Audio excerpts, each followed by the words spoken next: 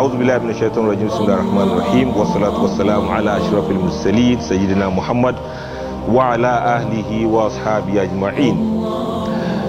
Once more, assalamu alaikum wa rahmatullahi wa barakatuh. The topic of discussion is about compatibility. So we title it compatible or comfortable. Compatible or comfortable. For those who are yet to marry, they need to consider what is compatibility. For those who are married, what is it about compatibility? Will you rather be compatible or you prefer to be comfortable in your marriage? Which one is which? How do we know which one? How do we know which one is not? For many people have been married for many years. After those so many years, all of the things about compatibility they saw in one another, they begin to wane off, they begin to fade off, and sometimes compatibility that became something that led to the wedlock will suddenly transform and become padlock. So from wedlock, it became padlock. Where are all of these sparks, all of the sweetness, all of the romance, all of the happiness that people experience when they newly got married? Why is it that after some years, all of those sweetness begin to disappear gradually? And in some instances, it disappears completely, and then they wonder, why did I even marry this person? And they look at each other and they'll say, look, we have nothing in common. You must have heard of that before. Husband and wife have been married for like 15 years. They will say, we have nothing in common. Why didn't they think of that before they got married? Could it be because people have different ways of getting married? Some marriages are arranged. Some they met each other. Some people recommended them for each other. Some they love each other. Some they never loved each other. Some they had what they call chemistry. Some they didn't have anything. Some they truly loved each other. Some they didn't love each other. Could it also be because of the hard times? Or could it be because people have wrong idea about compatibility? Could it also be because people don't really know who they are and they don't really know what they want? Many people have gotten married before they realize that it is not what they actually wanted. And some married reluctantly, only for them to realize that, where has this person been all my life? So living in a society that satisfies material wants now and then, everything is about materialism. People think the more materials they have, the more they are going to be accepted in the society. Some people even think the more material things they have, the more respect they will get in the society. Some people even think the more money they have, the more they will be honored. Nobody will give you chieftaincy title if you don't have money, for example. With all that in people's mind, there's something that people are missing out. They need some meaning to their lives. What is the meaning of this marriage itself in the first place? This, my own marriage. What is it about it? Some people are very rich, but being rich is not the guarantee for a happy marriage. And some people are very poor. Being poor doesn't mean that they will not have a happiness. They will not have happiness in their marriages. For these few years we have spent on earth, we have seen a lot of that. Something that people really miss and they are struggling to get is love and acceptance. To be accepted for who you are, to be accepted as you are, to be honored as you are, and to be loved as you are. But this love that we say, everybody looks for it. People have problem finding it. When some people find it, they don't recognize it. Some people recognize it, they don't know how to hold on to it. And some people have problem letting go of it. It is coming, it brings happiness. Sometimes it will come, it will bring sadness. Sometimes it will come, it will bring sadness. Sometimes it will go, it will also bring sadness. And it is about the biggest drama in our private lives. The biggest and the center stage of our lives. The most difficult to explain of all human emotions. There's no drug, there's no medicine that cures things the way love does. It is a very wonderful drug. When you feel it, you know that you really feel it.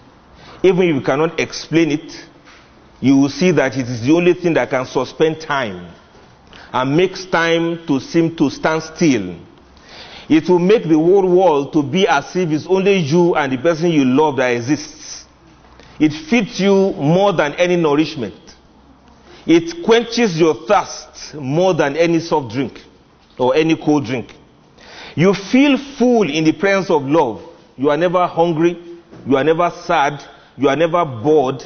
You are never lonely in the presence of love. True love is not ordinary.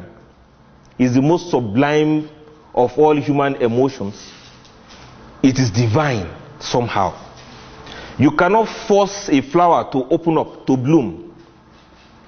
You can't force love to be. You can't grab love.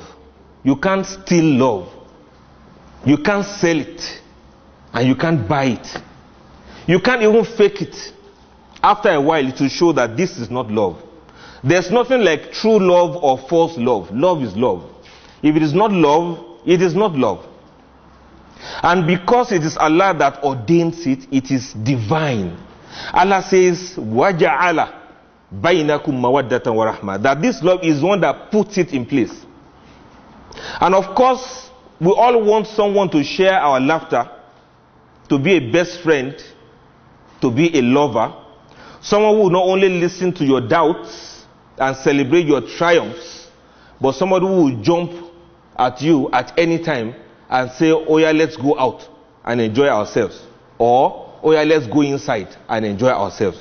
We want to be one half of a couple whose personal characteristics so closely mesh, so much so that after a while, when two people love each other, they begin to resemble one another.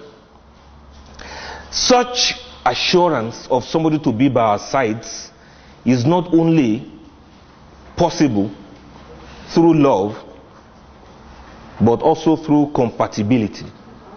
There's a very critical aspect of love that compatibility has something to do with, but it's not everything. Most people love people with whom they are not even compatible at all. So love is superior to the concept of compatibility by all standards. So how can we gain insights into the qualities that's going to let us understand what love is and how compatibility or comfortability works with love? We have heard and we have seen, we have observed from researchers to matchmakers, we have watched so many couples draw together, and we have also watched them pull apart. Each of them suggests that there's something that is wrong about the way they love each other. Maybe they focused on compatibility, but compatibility is not everything about love. There's another one that is similar to compatibility. They call it chemistry. Chemistry is when you see somebody instantaneously, the person becomes so likable. You almost fall in love immediately with that person. They say they have chemistry. Something clicks about them. Something works with them. Something gels with them. Somebody cracks jokes, another person laughs. Something connects them. They say they have chemistry. We can have chemistry with people. We can have chemistry with things. We can have chemistry with situations. But this chemistry is not all there is to guarantee love. And neither is compatibility all there is that guarantees love. You know what? A person may say they are compatible now. If you observe very well, there will be 1,358 other people with whom you are compatible. How can you determine which one is most compatible? I want to tell you a lot of stories today concerning knowing yourself and knowing the reason why somebody seems compatible and why another person seems not compatible. There's a history of compatibility in the natural things that Allah has created. There's a theory of the 4 elements that we have in existence. Ibn Turab, the son of earth, the creature from earth. And who is that? That is Adam, alayhi salatu wasalam. Now, it's the combination of water and air and fire that Allah made Adam from the earth.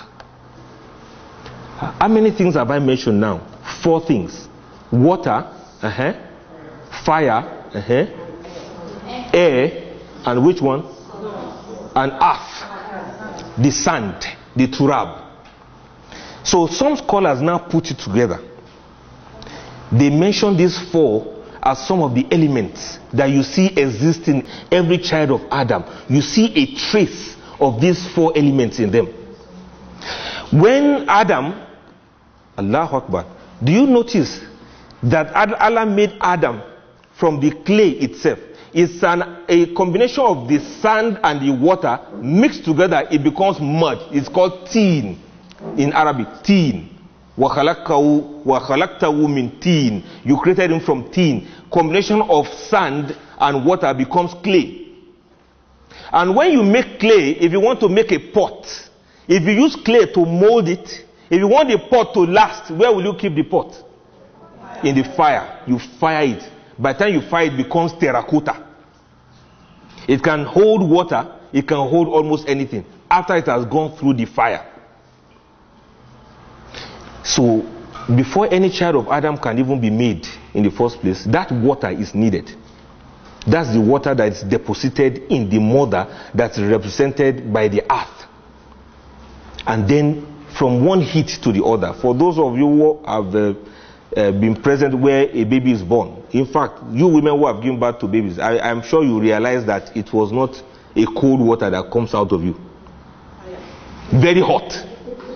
Hot like... Some nurses will almost drop your baby because it is so hot as it is coming out. And as the baby comes out, that's why the baby will be shivering, because where it was coming from was very hot. That heat was needed to fire him so that it can become done, so to speak.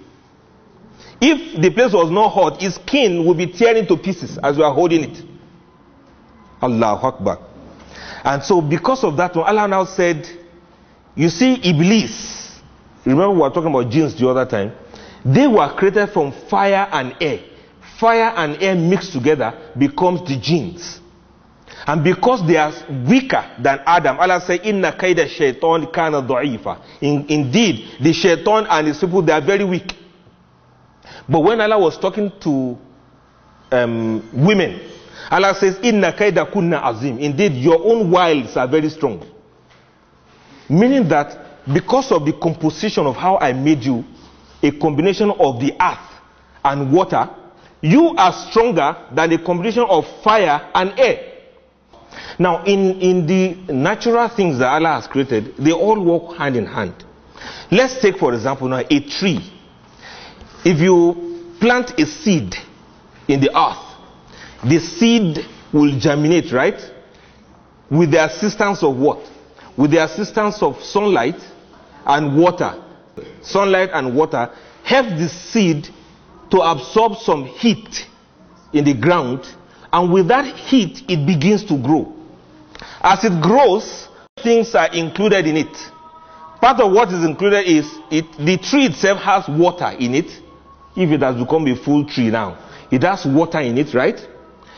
It also survives on oxygen and carbon dioxide, right?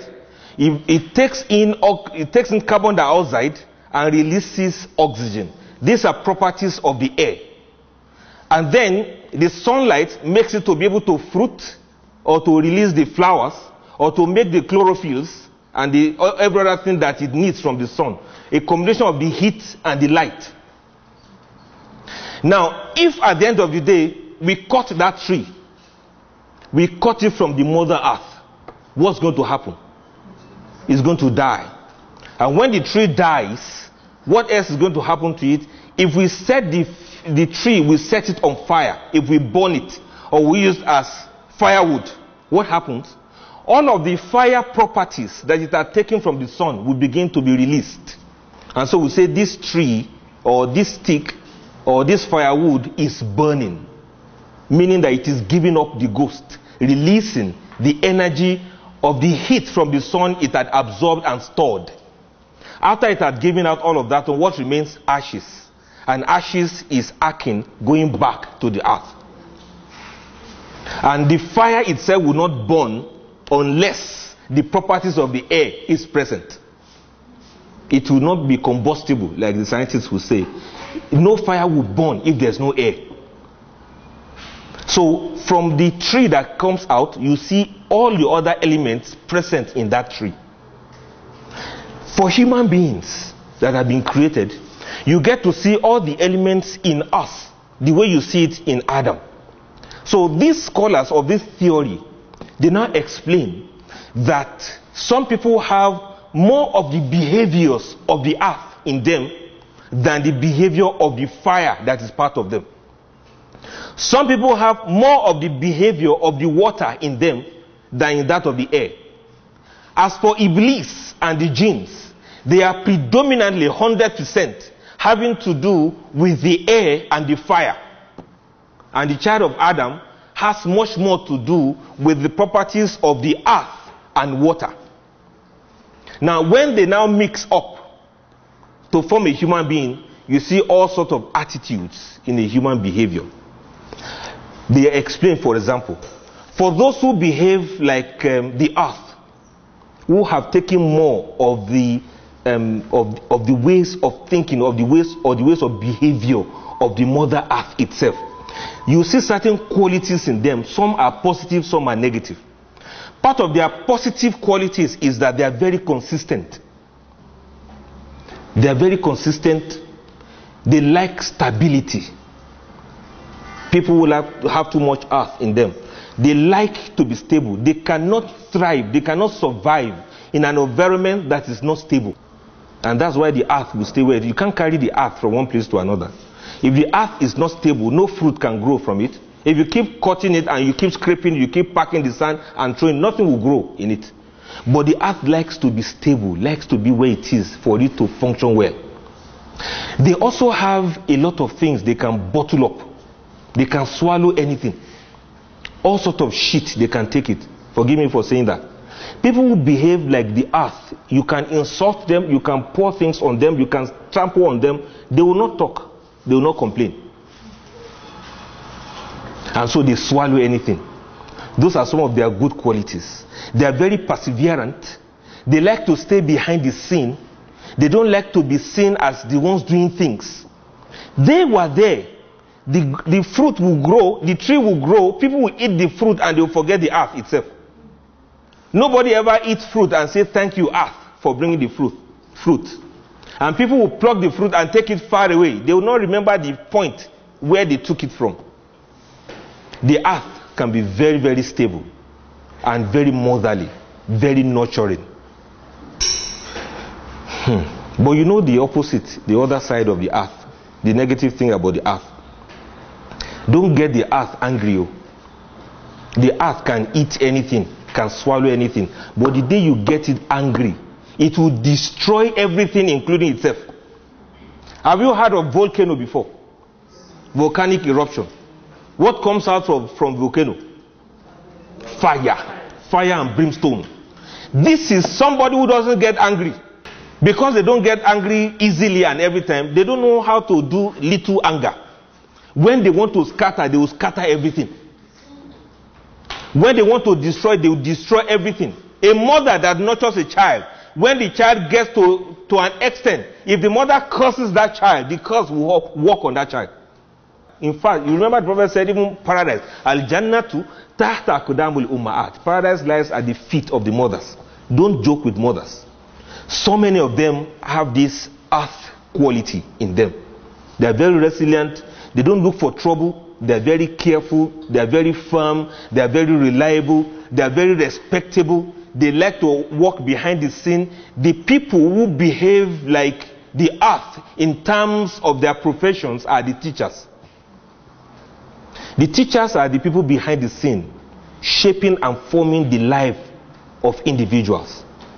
But when they become presidents, they become governors, they become ministers, they don't remember these teachers anymore. And you don't see any teacher come out and say, I used to be the teacher of so and so person. You just see a child doing well, a child doing fine. They may thank the parents, but they don't thank the teachers. Those were the ones who held our hands on these slates and said, this is how to write A, this is how to write B, this is how to write Alif, this is how to write Ba. But you see them, they walk in the background. Now, when you see somebody whose life is like that, they have advantages. Part of their disadvantage is that they can be very lazy. Sometimes they can be very indifferent. Sometimes indifference. Sometimes they don't talk when they need to talk.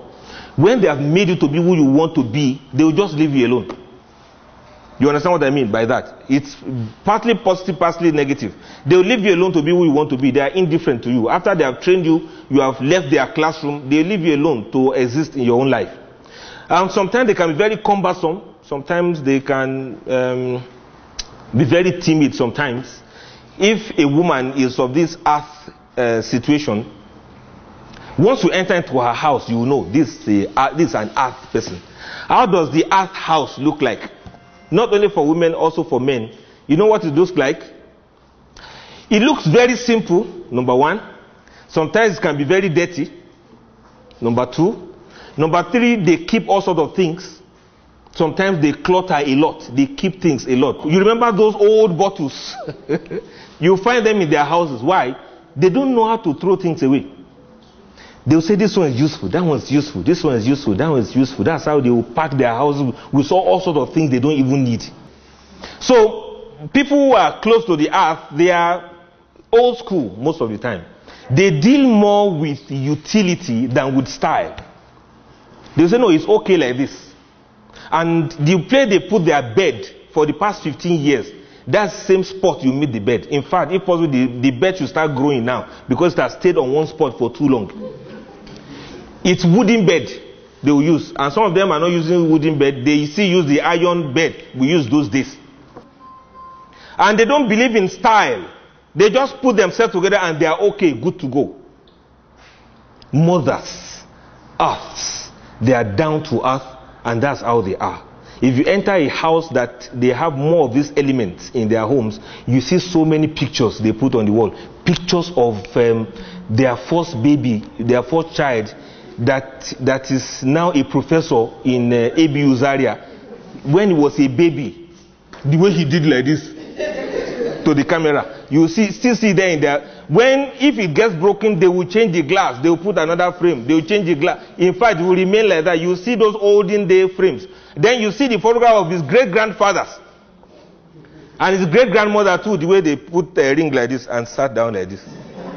Maybe the photographer said a bird was going to fly, then you see them do like those are people. When you enter a person's house, you will know quickly that this one has earth, plenty of earth element in them. But their mothers, even if he's a man, is like a mother. A man that doesn't say anything wrong in bathing his children in the morning, taking care of them to go to school, that man has a lot of earth in him. They are very caring, very nurturing. They attract people to themselves. People come to benefit from them. People come to keep them company. But people don't remember them. When they do good to people, many people don't come back to pay back. Sometimes they pay them with evil. Sometimes they pay them with indifference. Sometimes they will look at them as if, hey, and so what? Because they don't even talk about it. They do countless of those things. They don't remember how many they have done. Those are the people with so much earth in their system. Do you understand the earth person now? I will explain another person to you. Then you will now tell me whether that one is compatible with any other one.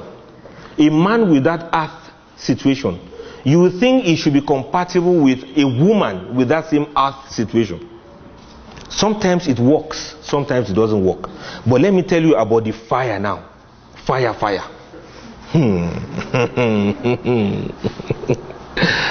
Fire. What happens to the fire person? Well, the fire person is nice. The fire person is warm. The fire person is vigorous, has zeal, has enthusiasm, has courage, is very decisive, is very creative, is very daring. The fire person is not somebody you can keep in the background. He will not stay in the background. Just the same way you cannot keep fire under your bed without it exposing itself. If you keep fire under your bed, even if you don't see the fire, you see the smoke at least. A fire person likes to be seen. A fire person likes to be heard. A fire person likes to move. They may have their bases, they have their sources, but they like to raise their necks up. A fire person doesn't keep quiet.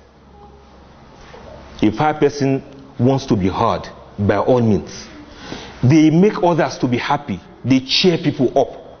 It's never a dull moment for a fire person. Of course, get something dull means something dark, isn't it? Wherever a fire person is, the place is never dull. They have a portable sunlight they carry with them anywhere they go to. Anywhere they go to, even by virtue of their smiles, they have a way of, they may be here, but they will send the ray of their light through into your chest. It will go into your heart, and you become brightened up like them. They can speak one or two words, and you forget you were ever sad. The earth can become melancholic, can have mood problem, but the fire person doesn't have mood problem. Have you ever seen where darkness quenches fire? Darkness can never quench fire. Rather, it is fire that will dispel darkness. Now, the fire carries two things with it. It carries the nar and the nur. Nar and nur. Nar is fire, nur is light. If you want something to be enlightened, if you want someone to throw light into something, bring the fire person. They are very good at throwing light into things. That's one thing about them. They don't like secrets. If you keep any secret in them, they will burn it and they will expose the smoke. If you don't see the smoke, you will perceive that something is burning here. You will know something is burning. That is the fire personality. The fire person is a very interesting person. But let me tell you, there's the opposite side, the negative side of the fire person. Do you know what it is? When they get angry, they will burn things and they will burn themselves. They will destroy things and they will destroy. When fire burns and burns, and after a while it will burn out itself. Fire doesn't know when to stop. You can set a small place on fire now. Fire doesn't know that it is okay. It doesn't hear it's enough. If the fire person is angry, it is very difficult to calm them down.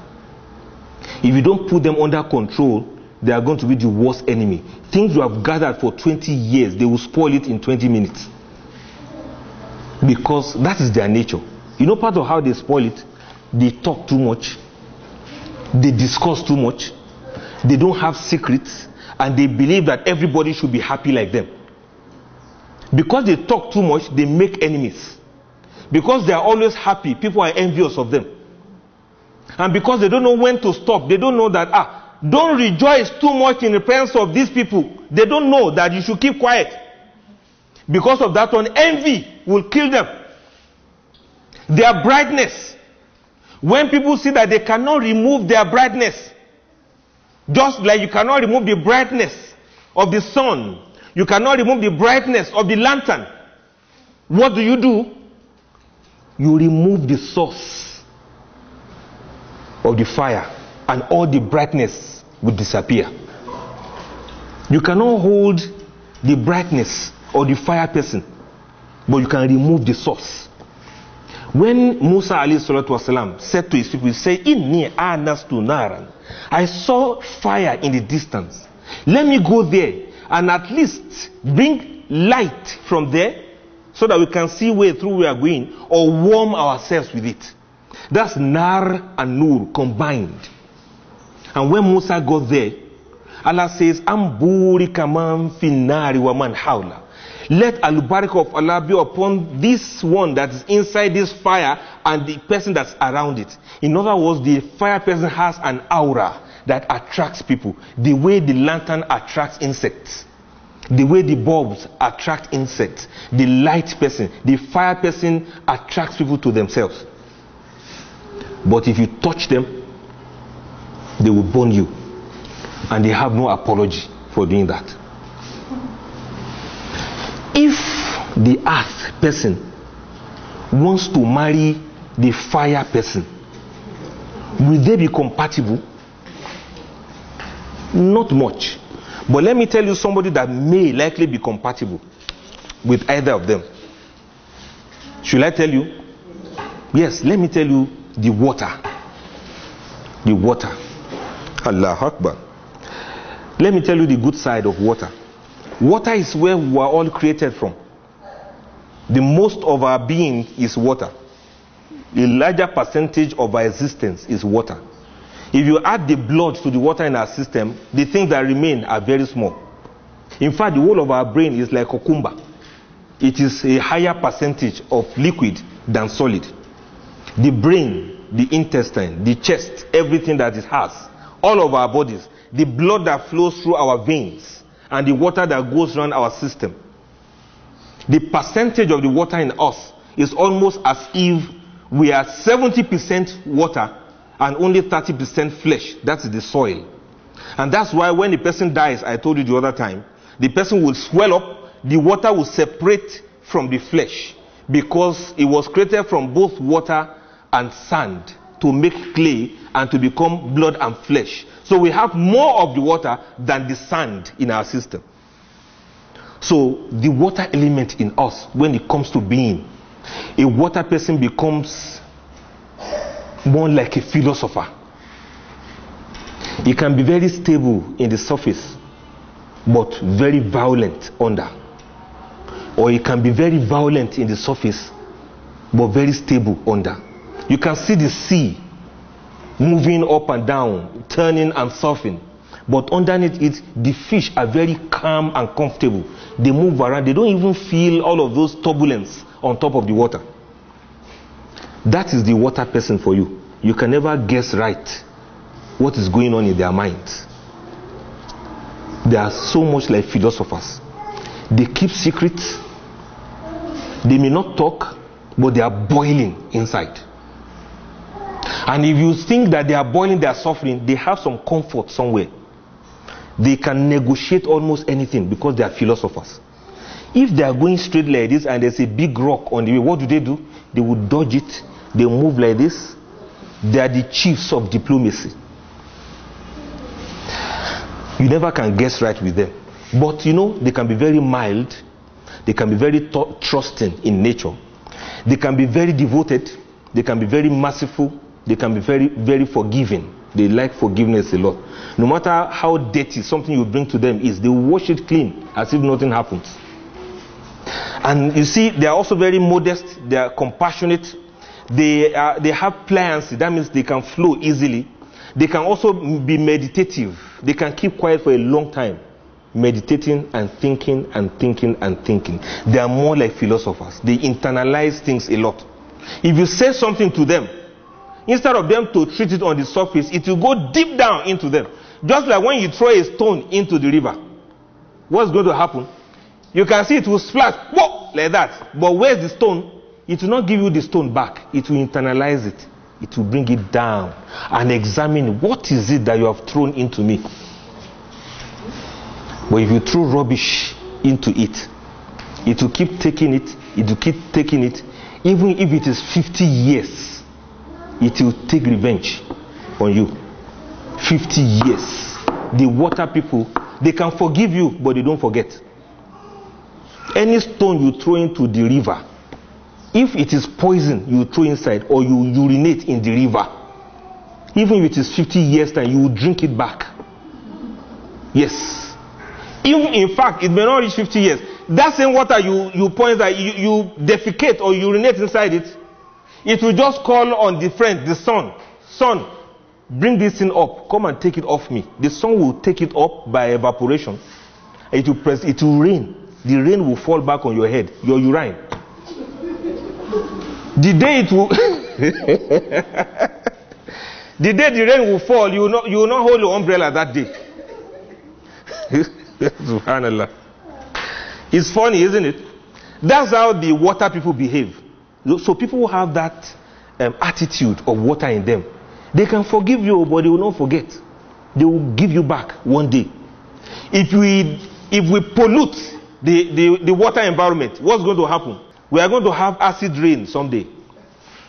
Yes, we are going to have acid rain. It will bring it back. Bani Adam, you say you don't hear word. If you pollute me, I'm going to give it back to you. It is what we pour in the river that the sky will take up and will rain it back on our head, and we'll drink it. Yes, we will drink it, and all sorts of things will happen to us as a result of that. That is the water person. But is there anything negative about? Yes, these are the negative things we have been talking about. But the positive thing about them is that they are the source of life. You cannot do without philosophers. You cannot do without thinkers. They are the ones who can think very well, while others are busy moving about. You see them go like this, they go like that. They flow like this, they flow like that. They think, they reflect, they sustain life, and they plan ahead. And they are very patient. Very, very patient. As you see them, they can be there like a river. They can remain where they are. They respect themselves a lot. If they're in form of river, everybody will go to them and fetch from them. But if they become flood, they show no mercy. They will sweep everything and everyone that comes on their path. Now let me tell you, these water people now, between water and fire and water and earth, which of them is more compatible? Water and earth. More compatible. What of water and fire? It is whoever comes first that will kill the other. Let me tell you the first one, then we begin to match them. Let's make them. The first one is the element of air. All of these things I'm telling you are theories. You may disagree with what I'm saying. The element of air are the ones that they have very good qualities. Of course, they are very vigilant. They have carefree. In fact, they have carefree attitude to things, right? They don't take things to heart. If you offend them now, by the time breeze blows, they've forgotten. And you see them, they are very kind-hearted. The air people, they are very kind-hearted. In fact, you remember the hadith of the Prophet ﷺ about the Prophet during the last 10 days of Ramadan. What does he used to do? The Sahaba said the Prophet used to spend, I think it's Aisha that related the hadith. He used to spend as quickly as the wind, as the breeze. So his generosity was compared to the way the wind blows. The wind blows everyone, whether you are a good person or a bad person, it doesn't care. It will give you the benevolence. It will spend on you. It is very kind. It is very trusting. It has clarity. It has lightness. The air people, they don't bottle things up. In fact, they are like the opposite of the earth people. The earth people can bottle things up, carry a lot of weight. Air doesn't carry weight too. If you are too heavy, it will just drop you. Wow, you meet yourself on the ground. If you bring too much wahala, it will blow it away and it will make light of it. And so they also have that feeling of independence. They just want to be free to move, to do things. People like that, you see the kind of profession they like. They like professions where they can move around, where they can do things. You can't tie them down. If a woman is like the air, she can't stay in one place. So she'll go to biki, she'll go to wedding, she'll go to sunnah, she'll go to coffin, she'll go to burial. There's nothing she will not go to. She doesn't stay in one place. You can't make an air woman to stay in one place. She likes to travel. Something she can get in Wuse here until she gets to Dubai, or she will not buy. Something she can get in Ojoba. She'll go to China to go and get it. Why? Because she's the air person. She's also very dexterous. Anything she does it perfectly. She does it well. And she's very optimistic. She's full of hope. The air person never gives up. And that's why it's very difficult for you to harness them to gather them in one place. They always have rooms to escape. You can't lock the air person up in the house unless you're a organizer. It's only a organizer that can lock the air up in the tire, isn't it? You have to do a lot of wahala to do that one. You lock them up there. They can remain there, but they won't stay there forever. One day, they will escape. Why? Because they are very optimistic. They don't give up.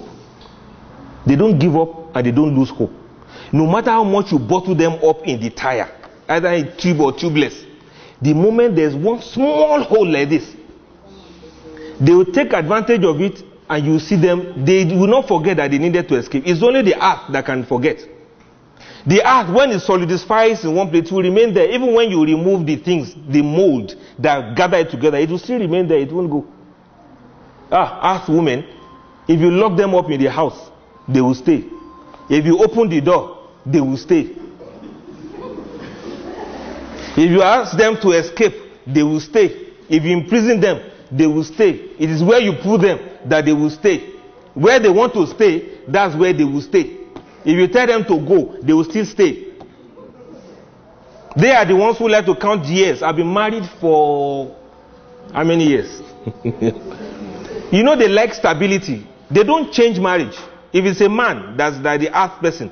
If you say D like this, he doesn't know anything about divorce. He thinks he's going to die if he should divorce. He thinks the whole of his world is upside down if he should divorce. He would rather suffer from the hands of the wife than to divorce. As for the woman, even if the man is killing her like this, she will still stay. He's killing me and leave now. My children are. Look at the person. Look at the person that says she's suffering, she wants to die. Okay, go now. You say, my children, my children. Okay, your husband says you should go. Pack your thing and go. The husband will pack her loads and throw it outside. Wow. Say, what? My marriage, my marriage. Allah Akbar. Go and try that with the firewoman. Or more, she will burn you up. You want me to go? I've gone, Dama. Or you want to try with the air. This is the air we are talking about. You want to try that with air. You tell air to go. Before you even tell her to go, she has gone far. She don't. She don't. If you imprison her, she can endure. That's what I'm saying. She can be very enduring. She can be very patient, but she's very hopeful. If you mess up with the air will go. Yes, it will go. And it is whatever thing you give it that it will give to you. If you put perfume in the air, you smell what is nice. If you put tusa, you smell what is bad. That's what, is that not what is called caricature? Caricature is what you see that you eat. Comme si, comme ça. What you put, what you sow is what you. I'm just making it up. I don't know what the meaning of comme si, comme ça. But maybe it sounds like it's what you reap that you sow, right? Now, like this, like that. If, whatever you give to the air, that's what you get back. If the air is very, very light, if the air is very happy, you that's within the air, you will be happy. They mirror what their husbands do to them, and they mirror what their wives do to them. Is what you bring that you get. Allahu Akbar. The only disadvantage you get with the air is inconstancy. They are not constant. If they are here now, they are there tomorrow. You can't meet them where you left them. Sure, you know, you remember that the fire has a source. You understand? The fire has a source. But where's the source of the air? It doesn't like to be tied down. So it will not even allow you to tie it down in the first place. They can be committed, but on their own terms. Not on your own term. If they stay because they want to stay, not because you make them to stay. If they comply, not because you make them to comply, it's because they want to comply. And they are very prodigal. They can do anyhow now, go away, then they come back again. They blow up and down as they want. They are very free people. Which of these four people can actually marry the other one? Okay, suggest to me now, who can the air marry?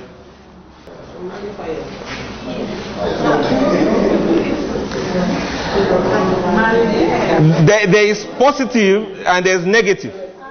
Let's look at the positive first. Positively, are you with me now? Positively, the air can marry the water, right? Because without the air, the water will not move.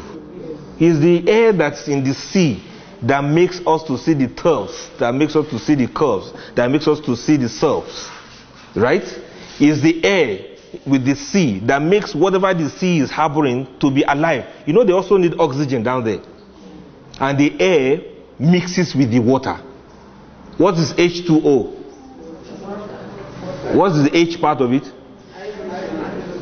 What's the O part of it? Thank you. You can see you can't have water without the air. They go hand in hand, the two of them.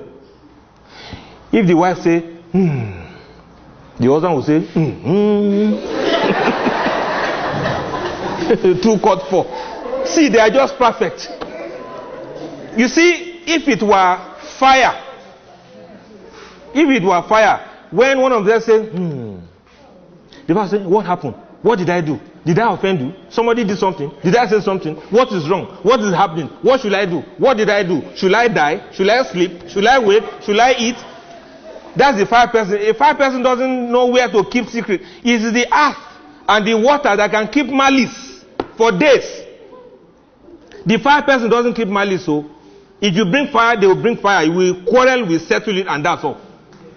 When people come, they thought our house is burned, they just see smoke. They say, no, quarrel has finished now. Who told you we were? Okay, the one we were fighting, which one are you referring to yesterday? Because you fought about 3 times yesterday.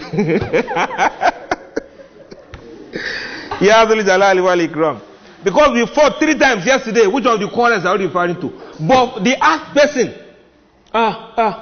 the earth person, a quarrel of 20 years, it is still in their head, though. You think they have forgotten? 20 years they will bring it up. One day, it's like when you plant something now, whatever thing you bury on the ground, if it's 20 years, they will bring it up again. The earth person, may Allah save us.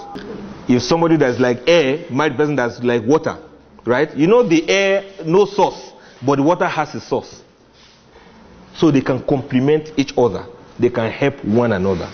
In fact, in some instances, when what we call water vapor is actually a combination of the air and the water, right? And when the water wants to express itself sometimes, it needs the air to express itself. If there's so much heat, you will see that the air will help the water to drive off the heat in form of the vapor. That's a positive union between them. Then what of the air and the fire? They can also work, right? Okay, because without the air, the fire will not burn. And if it gets too excessive, the air can put out fire. If it works positively, it can make the fire to burn more. If it works negatively, it can make the fire to be quenched. So if you want to quench a kindled candle, you just blow it like that and that's it. It's gone. But if you want to coax fire, you women that use firewood, if you want it to burn well, what do? You still blow it. Yeah, you still blow air into it. So it can be positive, it can be negative, depending on how you handle it. Now, which one is also positive amongst them? The earth. Who can the earth marry? The earth can marry anyone. They won't complain. If you bring fire, they will become hot. During the daytime, they can get very hot. When the night falls, they have a way of cooling off themselves. And if you make it to be too much like that, you will dry it up and everything. What is very valuable to it, it will push it down. So that your heat, your direct fire cannot burn it. And sometimes, before the earth can be productive, it also needs heat for it to be productive. Do you understand what I mean now? All right. Then which other one? What is the negative side of water and fire? If water marries fire. Water can quench the fire. Is there any way the water can help the fire? It's difficult, is it? It's very difficult. So, when the water person marries the fire person, it's not a very easy fight between them. It's not a very easy way to say let's adapt.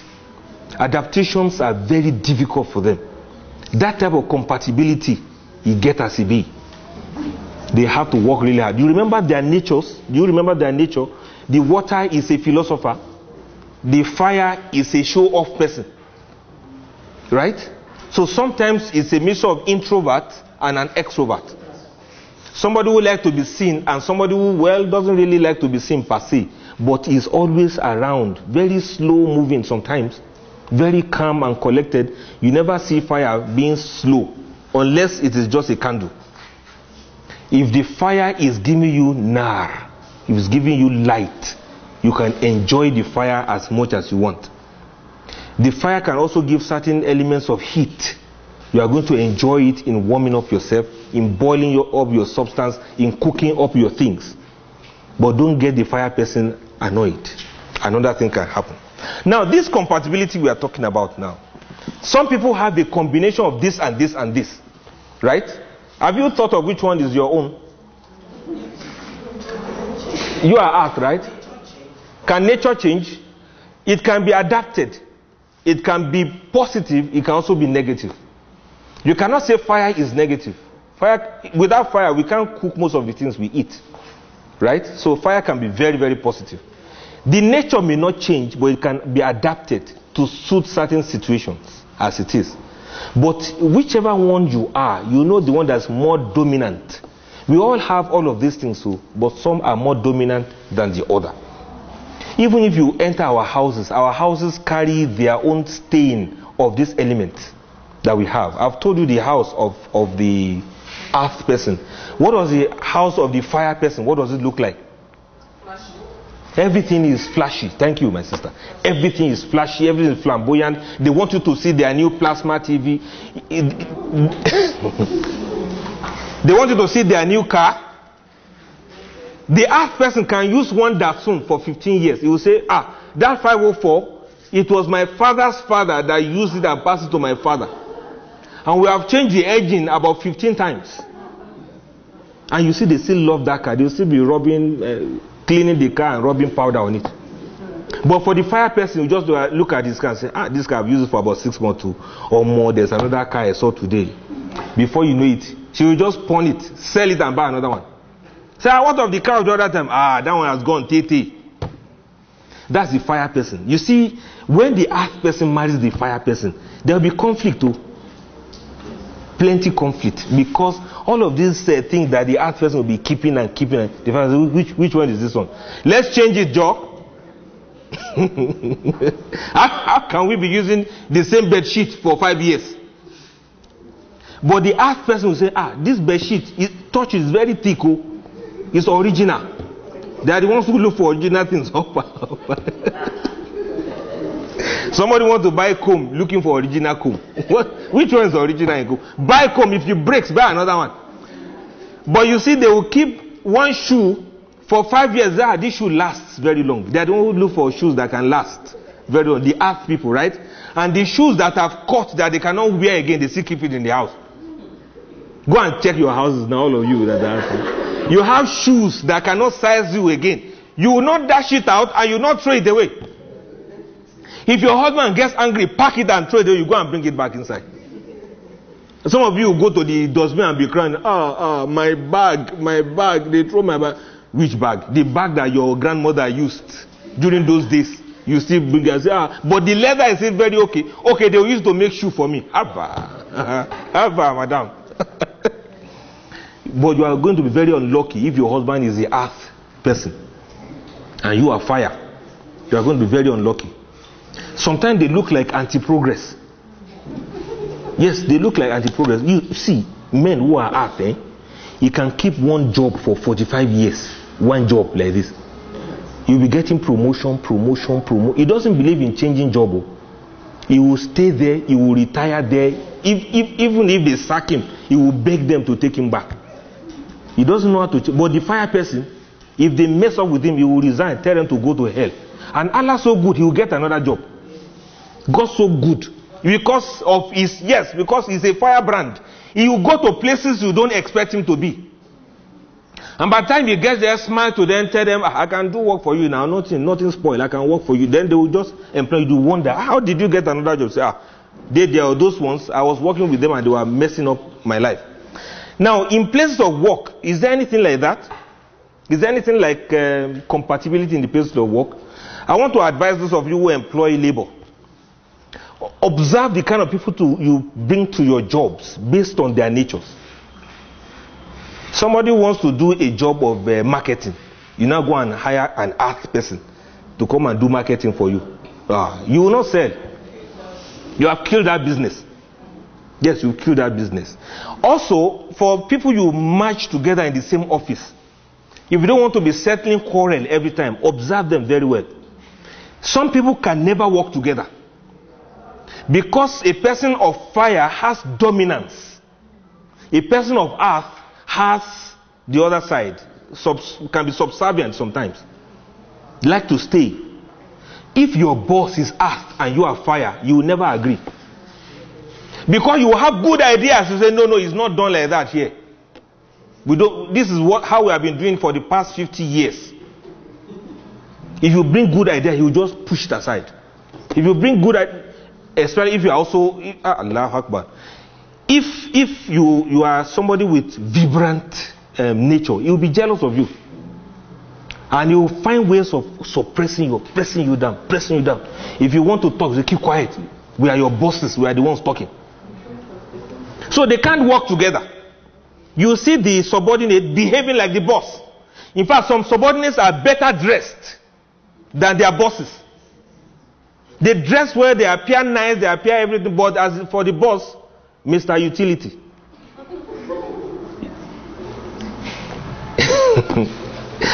You just see him, the same table, the same chair. You see his desk like this, full of files, full of papers nobody needs again. Look at his office, you see cabinet that is sitting down like this. Cabinet that is bending to one side because of too many loads of things nobody even needs anymore. You see many of that in some of these ministry offices you go to. Forgive me, I'm mentioning their profession now. Some who work in certain type of ministries, they are earth people. Even if their fans are so dirty like this, they will not clean it. You see cobwebs in their offices, they will not touch it. The rug that's in their office, it will be there for 15 years. They will not change it. You know why? They'll say, there's no money. The maintenance people have not released fund for us to change this. You see the type of AC they used those days when AC used to be like a cupboard. It's that same AC they see use. You put it, then you see dust come out, dust and brimstone come out from the AC. That's the same time they see use. When you get to some office, you know that these people are earth people.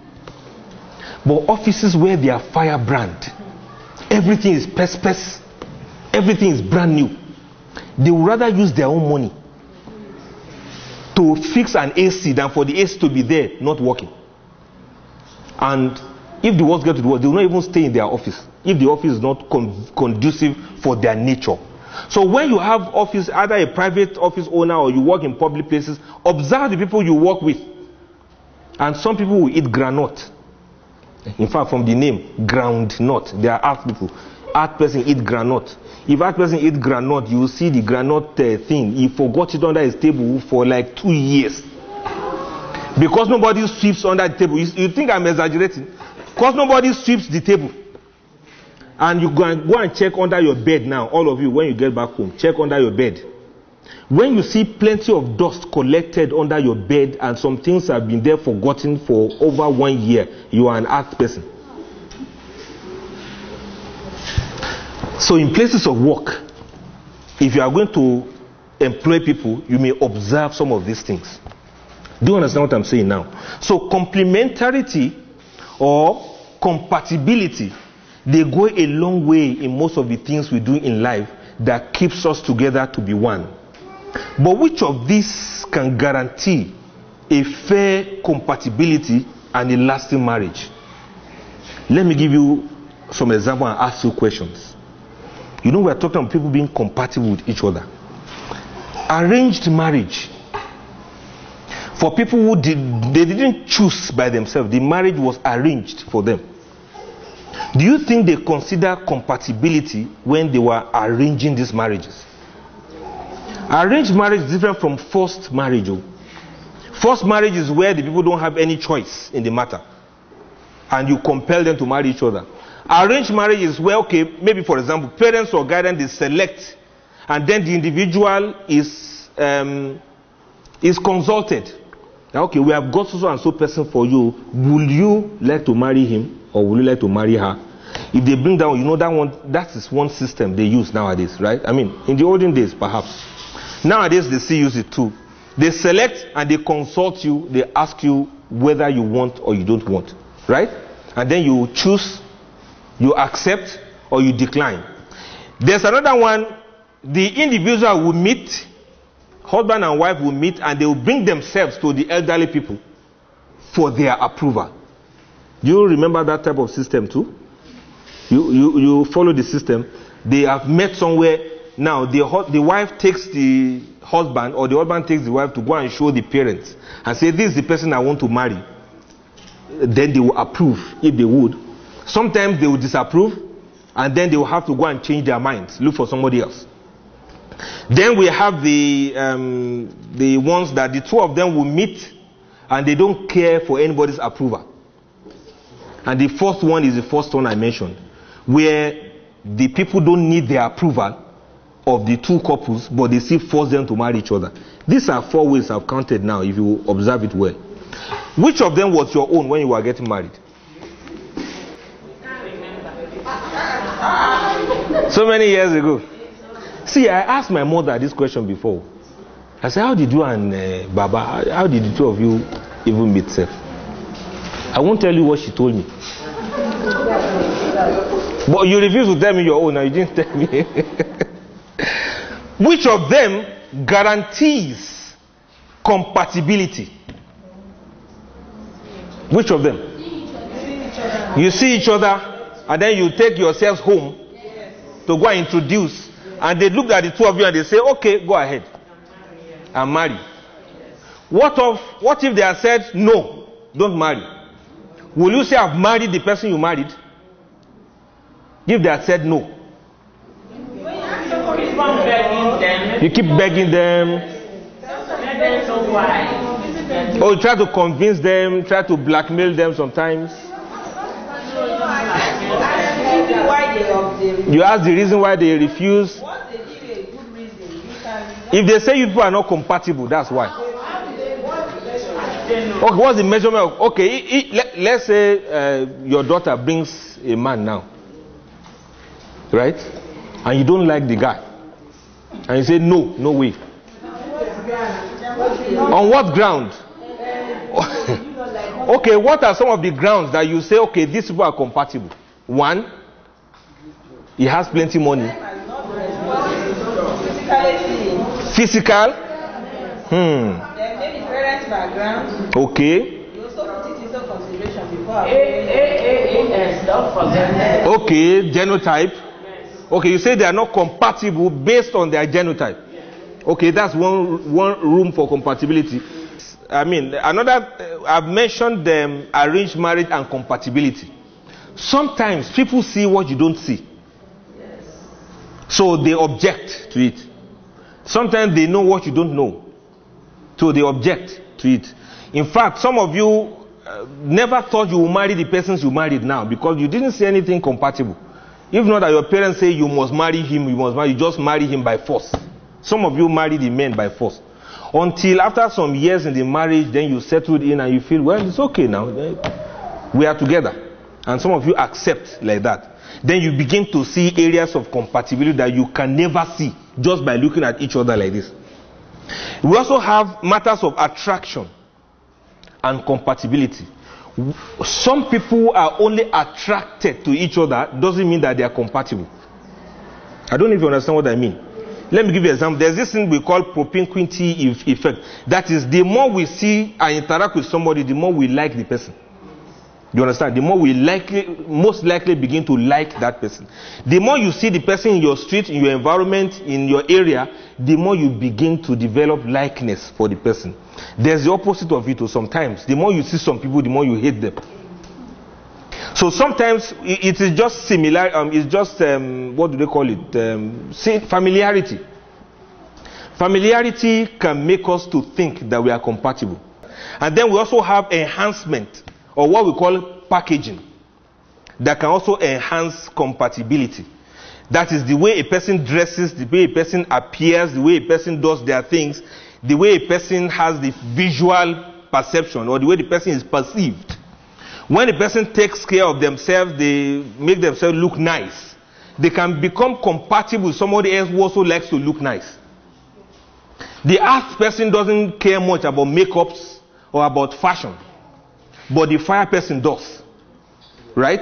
So if your husband is an earth person and you are a fire person, you are using makeups, putting all of this, like, he may not even see it. He doesn't see it. If you just played new hair, it doesn't make any difference. In fact, it's as if, how can you waste 3 hours in the salon? They are making, doesn't neck pain you. May Allah have mercy on us. Now, these are some of the things that compatibility comes with. But you know what you should do, even if you are married already? You should also strive for comfortability. Compatibility can work when we just marry. After some years, compatibility will remove. It will become comfortability. If not, people who are compatible before they marry, why would they divorce? There will not be divorce if compatibility is all we need. Comfortability means you feel comfy with each other. After some years, you grow to accommodate one another. After some years, let the water know how to control the fire. We begin to complement one another.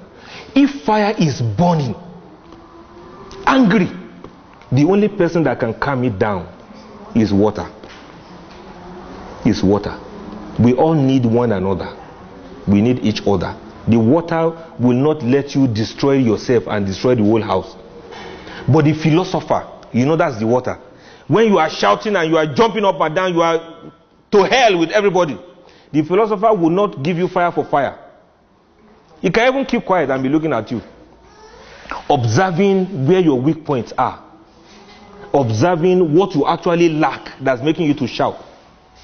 If a woman is shouting and saying, you are a useless man, there's nothing you have ever done for me since these years we have been married, useless. The man may not talk. He can even get his car key and drive away. And by the time he comes back, he will pretend as if he didn't remember all of those things you were saying.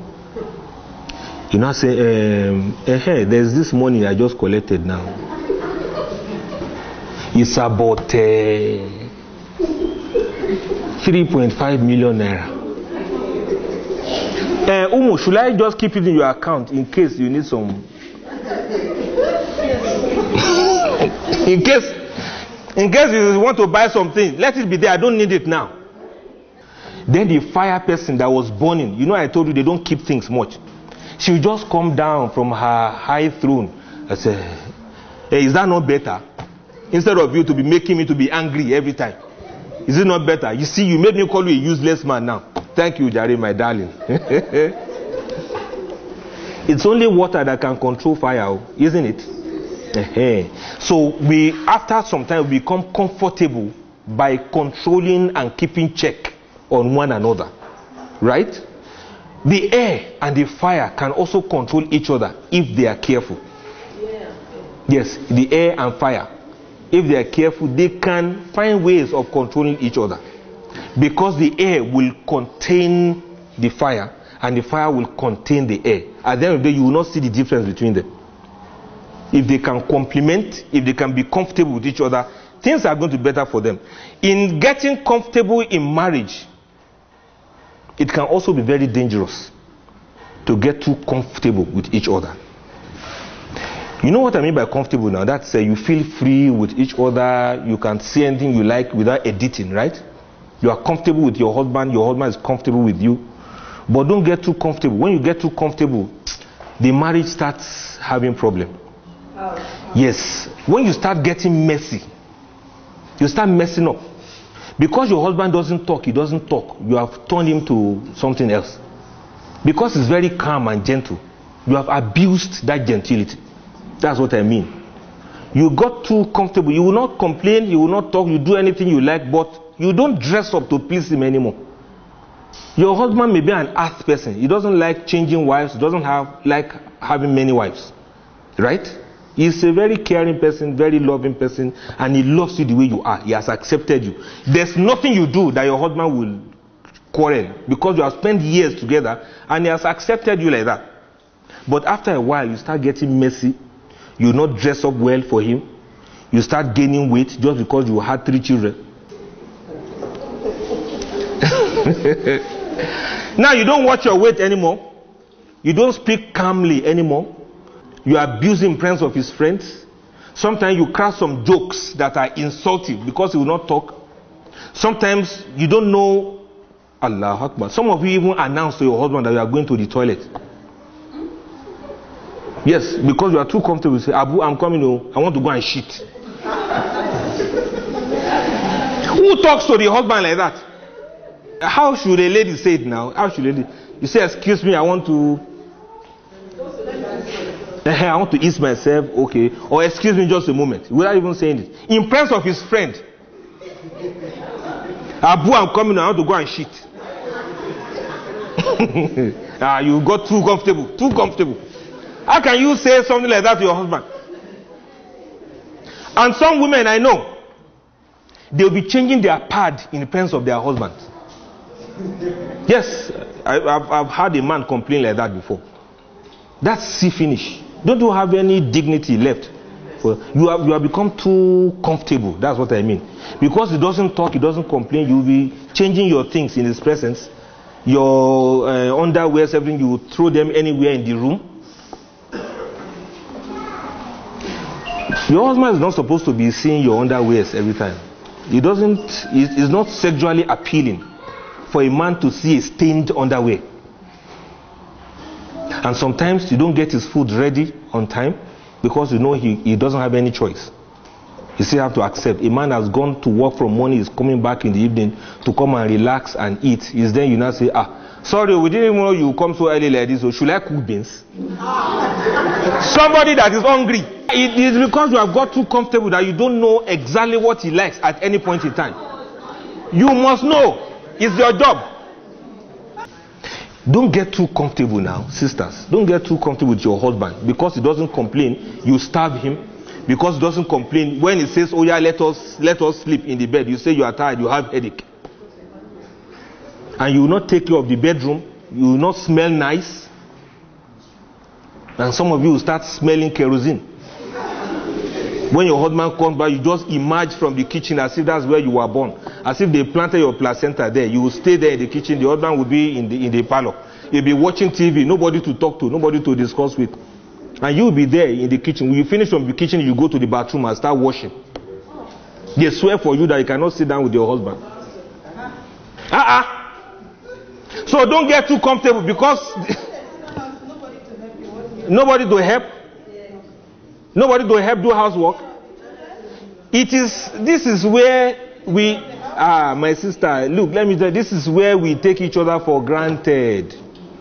Men also take their wives for granted too. He will come back from work with files like this from the office. He will staple himself to the dining table with his laptop. That's where he will remain. Abu, he will say, don't disturb me now, you know I'm busy. He was busy in the office, he will come back home and because you people don't like it too now. You don't like it that you want to discuss with your husband is always on phone. You are discussing something, he's chatting with somebody on telephone. Or you want to discuss something very important, he's on Facebook. He's following some non-entities on Twitter. Who likes that kind of a thing? We get too comfortable with each other because we think we are compatible. Compatibility will not work again when we get too comfortable by taking each other for granted. Most women now, they have their best friends outside the marriage, not inside the marriage. I told you the other time, now, is your husband not supposed to be your best friend, your best confidant? If something is disturbing your mind, is it not your husband you should discuss with? But he's not there. He will not make himself available because he has gotten too comfortable. You don't complain. You don't ask for money because you know he doesn't have. Because of that one, when money comes, he doesn't remember you.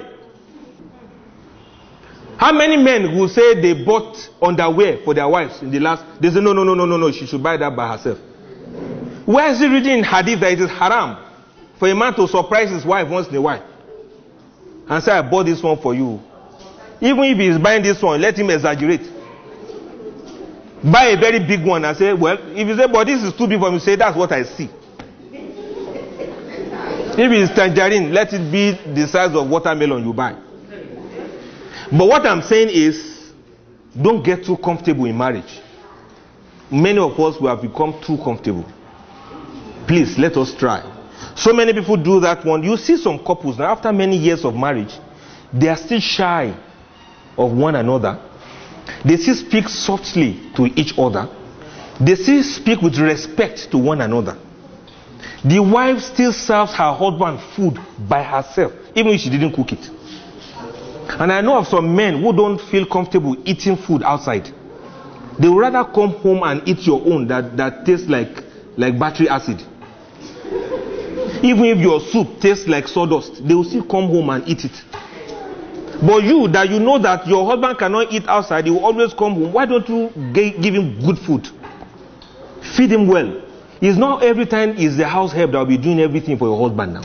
And in most homes now, I heard of one like that. The house help is so good to the extent that when the man comes back from work, the house help only need to look at his face to know whether he's tired or not. If the man is tired, she knows the type of tea she will bring.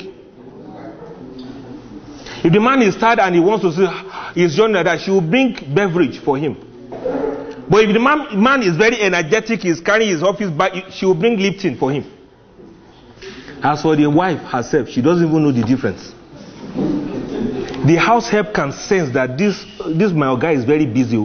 The house help will carry the children to the parlor, go and be watching Tom and Jerry with them, or take them to somewhere and keep them busy so that he can concentrate. But you, the wife, you don't know the difference. It's when the man is busy, say, oh yeah, Adamu, go and play with daddy. Daddy has come.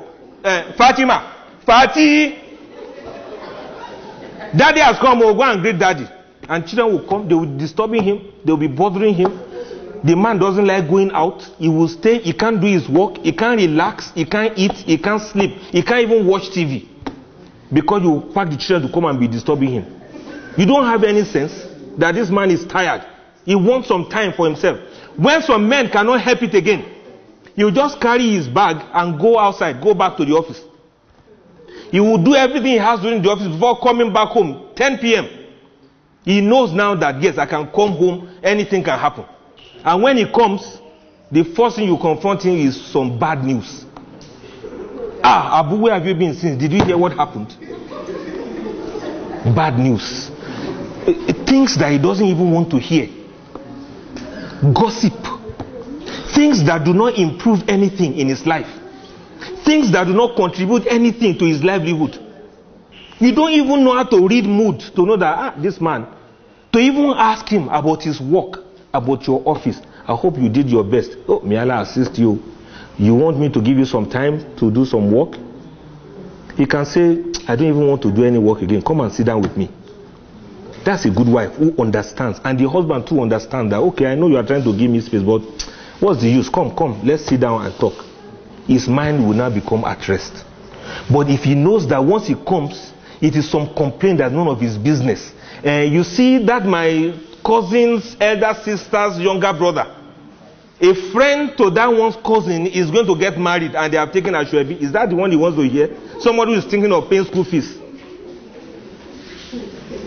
So we get too comfortable. That's what I mean. All of the compatibility you thought you had, it is this carelessness, taking each other for granted, that makes it to disappear. You that was a caring wife, you now become a pain in his neck. At the end of the day, he will just leave you alone and face another life.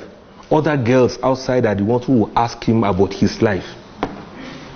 This school fees thing, so uncle, have you been able to settle it? I'm still there. May Allah provide for you. It is, that's what they call them, isn't it? Uncle. Is anybody calling your husband uncle there? Anybody? Anybody calling your husband uncle? They will call him uncle because they care about him. Let me give you another example of you getting too comfortable.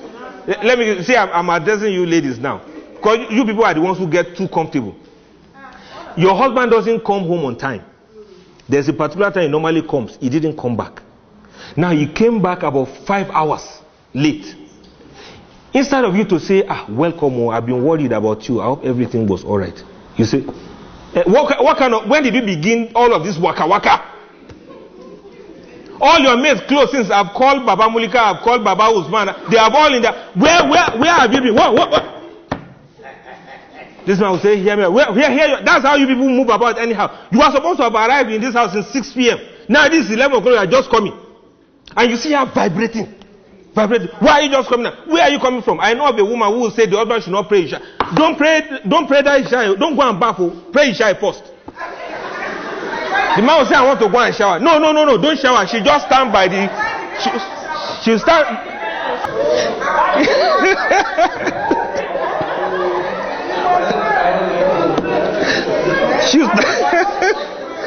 she'll stand by the bathroom. No, don't enter. Go and pray that Isha first. Go. Then you see them struggling the dog. It is that kind of attitude that will make the man want to bath. But why are you suspecting he's bathing? The man is tired. He wants to shower and relax. But you know he's not in all...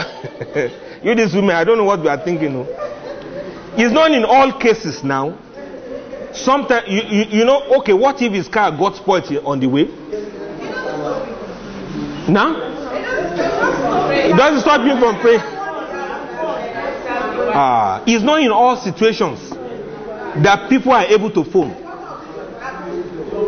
Then he has to be understanding too. We must be understanding. That's what makes compatibility to work. I don't know if you understand what I'm saying. She will say, no, don't back. We'll go and pray Isha first. It is that kind of attitude. Okay, now look at it now. A man that knows that when I get home now, my wife doesn't even care what happened to me. She doesn't care how my day was going. She will not text or even say, Salam alaikum Abu, how's your day? I hope you found time to eat. She doesn't bother what is happening in your life. Such a woman, you are not in a hurry to go home to meet her. And sometimes when you get home, you know it's some troubles you meet. There's no good news that she has. She doesn't know how to cheer you up. She doesn't know how to make you happy. She doesn't even know how to make you relax. For such a man, it's a matter of time. Any woman that can give him those things that he lacks, even if that woman is so low to him. Don't you see why we like people who care for us? It's natural. We like people who care about us. We like people who ask about us. We like someone that will call and say, Salam alaikum, I just say, let me ask after you. Why is it that we, husband and wife, we don't do that to each other? It's when we see, we see. When we don't see, we don't care. And when we expect each other back and we don't see each other, instead of to be lenient, we turn into quarrel. Abba, no. Marriage has its own respect, has its own norms, has its own regards. No matter how compatible we are, if we are too comfortable, it will not work. Things will be going wrong and we will not know where it came from. Men who don't dress well, he will just put everything together. He will be looking as if he helped people to chase goat. Everything is so mixed up. And you don't earn any respect with your wife because you shout on her. Men who shout on their wives, their wives don't respect them anymore. They know that the highest you do is to shout. Men who cannot bring themselves low and call their wives once in a while and say, is anything bothering your mind? You look so sad. You look so worried. Is there anything you need? Is there anything you want me to do for you? Once he knows that it is not going to end up with money, you know that's another thing. If we know that it's all money, we will not call you again when we are broke. But if you know, if it's companionship, if it is, what do they call this thing? Is it companionship they call it? When you just need to just talk. When you have bad mood, you just need somebody to make it light for you. When we can do these things together, it is then that compatibility makes sense. And when we get comfortable, we should not be too comfortable with each other. The Quran says, Hunna libasul lakum wa antum libasul lahunna. You are a garment for your wives, and your wives are a garment for you. A garment is something that you feel comfy in. If there is heat, it will not stiffen you. If there is cold, it will cover you. And if you wear it, it is very smooth on your skin. Not a cloth you wear and it will look like sandpaper on your skin. Is that not what we are supposed to be for each other? We are supposed to keep each other comfortable, but not too comfortable. Now, I've mentioned some aspects of this comfortability now. Even when it comes to husband and wife doing what husband and wife do in the bedroom. A woman should make her bedroom look like a paradise for the man. A place where once he enters, he doesn't want to go out again. But as for some of you, the man will come, he say, what is it that is smearing my body? Sorry, Abu, it's the children that came to eat tuwo in the bedroom. They put tuwo on the bed. And why don't you clean? Say, where do I have time? I know I'm very busy too. He now say, but this bed sheet is dirty. Now, let's leave it like that, Jare. When do I have time for that? No, you are getting too comfortable. I hope you understand what I mean. I mentioned the other time, some of you were laughing, that even the plate you use in serving your husband, don't get too comfortable about it. So long as you are not an asked woman. An asked woman is one that will use one plate for 15 years. You say, that plate lasts, so it didn't even break. There's one who carry breakables up and down. They will not give their husband something to drink in a glass cup. They will say because children will break it. And who says children shouldn't break glass? Teach them to break glass now, so that next time they will know that the glasses are not to be broken. The way we serve each other, the way we regard each other. Let the man also wake up one day and go and buy a nice dress for his wife, even without her asking. Because this woman will not complain about salad clothes, many of you don't buy anything for them again. Say, after all, you are working. Is that not what some of you say? Say, after all, you are working now. Why do I have to buy clothes for you again? Yes, may Allah make it easy for us. Now, let me ramp it up now, inshallah. Upon all of this comfortability we are talking about, we still need each other. In the time of sweetness, in the times of bitterness, in the times of happiness, in the times of sorrow. Will this same man still be there? This one that you say you are comfortable. Will he still be there when the doctor says, sorry, we have done all we can do? Your wife may not live long. Will this wife still be there when the landlord comes to embarrass him in your presence? We know of so many women who keep money. Their husbands are in debt, hiding from here and there, but they don't have that compassion to see how they can help him out of his trouble. They have left him to suffer all alone. Can we go through the suffering of marriages together? However compatible we were in the beginning, that compatibility will not work again when we cannot suffer with each other, when we cannot endure with each other, when we are feeling sad and we cannot make each other happy, when our hearts are filled up with too much worries and we cannot remove that worries from each other.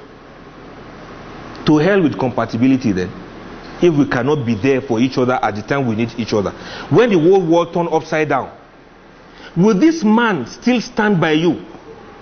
When your child goes to school and they say they are looking for your child, they don't know where your baby has gone to. Will this man still be there to stand by you to look for this child, or he be there to be accusing you and cursing you? The day your child is sick and you take the child to the hospital, will your husband ever think it is worthy for him to take permission from office to come and stand by you in the hospital and say, let me support you, so that it's not only you that will look after this baby? When you are sick and nobody to stay with you in the hospital, your husband that you say is compatible, can he leave his job to come and stay with you and keep you company on your hospital bed, or he will send someone to come and stay with you? Is it only the sweet part of you that you want to enjoy? What of when the other side comes? Compatibility and comfortability will not work again if we cannot keep hope alive at all circumstances.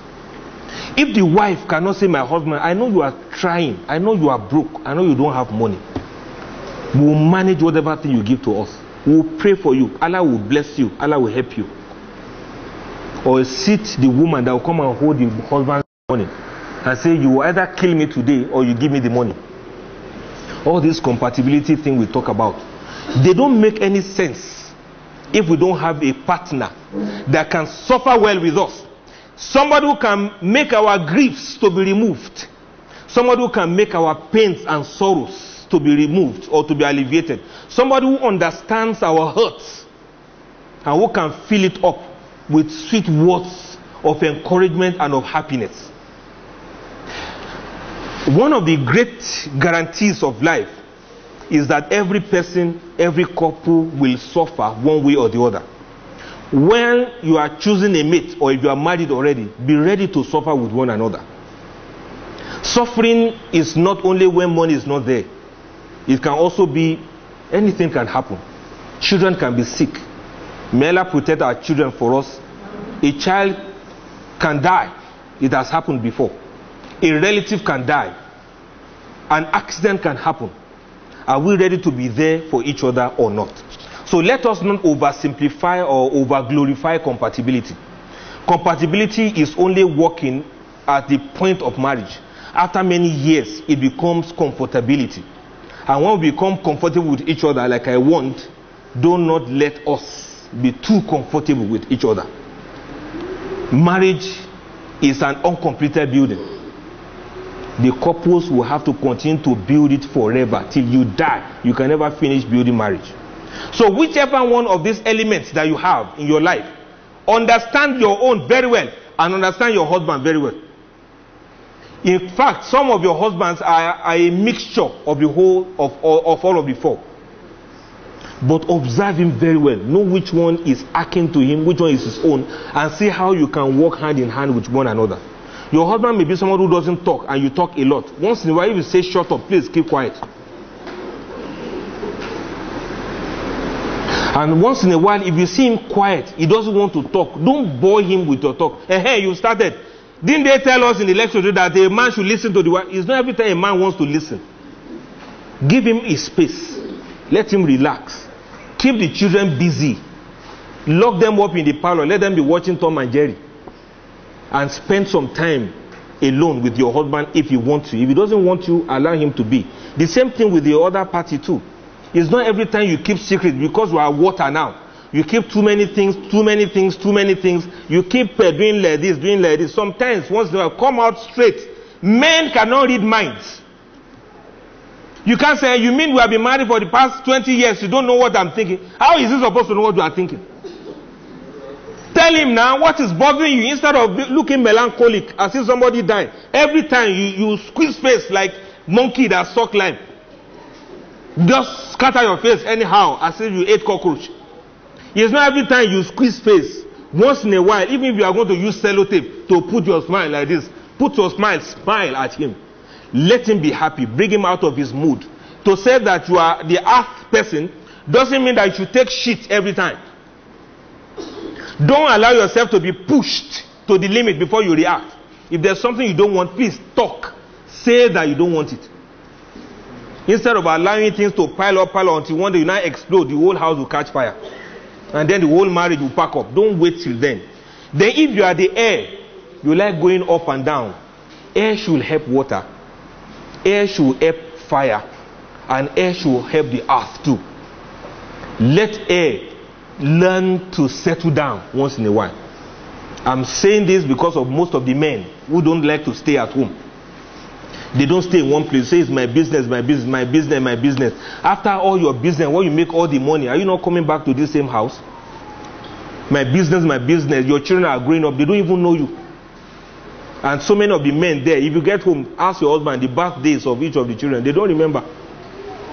He doesn't even stay with them. He doesn't know whether they do homework. He doesn't know. Some men think it's haram to attend PTA because he's always busy. No. If you are made of air, try and calm down once in a while. You two stay. You don't you see how the air obey the organizer? When they put you somewhere, you two should stay there for a while instead of looking for space to escape. May Allah make it easy for us. Now I hope you have all understood this, what do we call it? These things that were put together. All of these elements and the rest of them. Some of them are theories. You don't ask me to bring proof for them. But we are just using them as examples for us to see how people behave and how people can be compatible, how people can be comfortable, and how not to feel too comfortable so that compatibility can make sense. Assalamu alaikum wa rahmatullahi wa barakatuh.